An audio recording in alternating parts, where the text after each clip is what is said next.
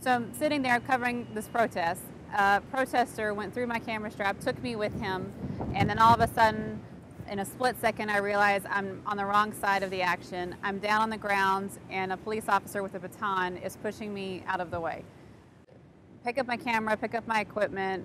As soon as I get my senses back, I race and actually end up taking a picture of the guy who threw me down, being handcuffed and taken away. But I went to that event. I had no training. I knew nothing about safety.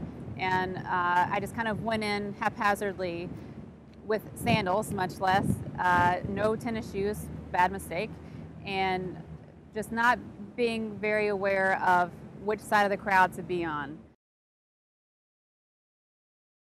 I took my first photo of the police officers with their guns drawn and the runner on the ground, but 3 seconds after that, I was right at the fence where the first explosion had taken place, and a police officer looked at me right in the eyes and he says, "You shouldn't be here, there could be another explosion." And we kind of met eye to eye, we looked at each other, and I digested that information and I thought about it, but I didn't want to think about it. And I knew it was a dangerous situation. What if there was another explosion? What if another bomb was going to go off? And that's probably drove me more to react, to be angry enough to stay in there, to go beyond the limits of probably a normal person would run backwards. I looked for an entry point onto the sidewalk, in through the fence, that I could get closer to show what really happened. So as the crowd got unruly, I realized I needed to be higher up. I needed to have a bird's eye view of what was going on to assess the situation.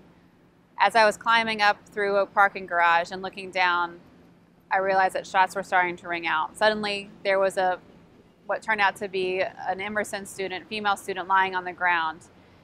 She had been shot through the eye with a rubber bullet and lying lifeless on the ground. The cops are clearing everybody out.